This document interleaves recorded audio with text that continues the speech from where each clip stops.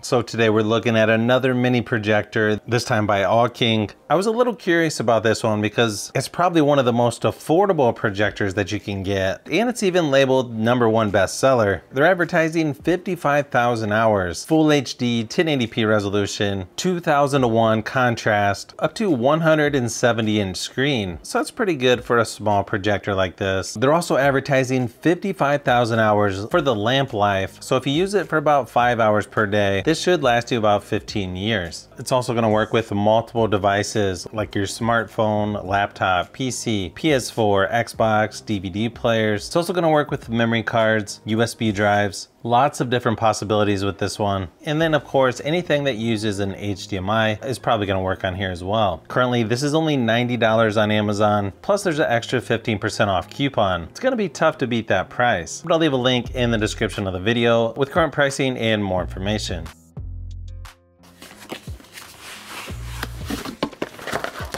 Inside the box, you've got the power cable, pretty small remote control, about the same size as the one for a Fire TV stick, something like that. Audio video cable. Looks like they also throw in an HDMI cable as well. Of course, the user manual. You've also got a quick start guide. Okay, this is a really compact projector here. Right there on the top, you've got your manual focus, keystone adjustment. There's some controls there on the top as well, like power, a back button, navigation arrows, OK button, mode, and source buttons as well.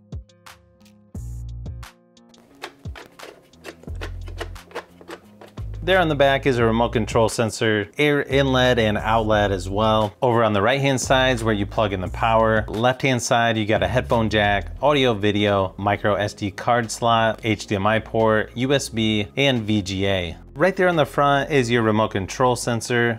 Looks like you've also got a spot here on the bottom for a tripod. You've got a speaker and the adjustable foot as well.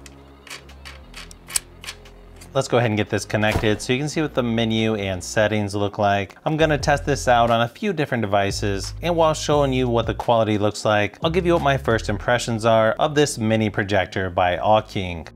So once you get everything hooked up, you're gonna see familiar style icons or shortcuts on the home screen to photo, music, movie, and settings. Inside the settings, you can adjust picture mode, color temperature, aspect ratio, noise reduction, and you can reduce the display size if you need to. There's also a sound mode, balance, auto volume, surround sound. There's also a clock setting, on and off timers, sleep timer, and auto sleep. Then you have OSD language. You can restore to factory default, rotate, OSD duration, and there's also software update through USB. You can see you've got the typical input source settings there on the right hand side of the screen. And then depending on what you're watching or playing, you're probably going to want to go and switch the picture mode to get it looking just the way you like. Once you get your favorite streaming device hooked up, it's just a matter of choosing what to watch, really. There's so many different good streaming devices out there, and the overall picture quality looks like what you would expect from a cheaper projector like this. It's not going to be the greatest out there, but still good enough for your kids, somebody that just got their first projector to mess around with. Then you can always upgrade later on down the road. Sometimes it's nice to just try out a cheaper device like this just to see if you're going to like having a projector in the first place. You'll notice this isn't going to compete with a regular LED TV, but it's actually better than I expected for the price. And while the speaker isn't the loudest on here, it should work for a small to medium sized room. Obviously, you'll get better sound if you hook up external speakers or a sound bar, something like that. You can also hook this up to mobile devices. And yeah, the text on here isn't going to be the sharpest, but you could still probably get by if you had to do a presentation with this, if you had to. I feel like it's best for watching movies or playing games in your theater or game room. This isn't really the best for more graphic intense games, but it's still fun to use on games like Asphalt 9 or using my SNES Mini shown here. Obviously, there's a ton of different gaming devices you can hook up on this, but overall, I feel like you get pretty good value considering just how cheap this entry-level mini projector is. Fan noise on here really isn't that bad either, and I can sort of see why this is one of the most popular or best-selling projectors out there.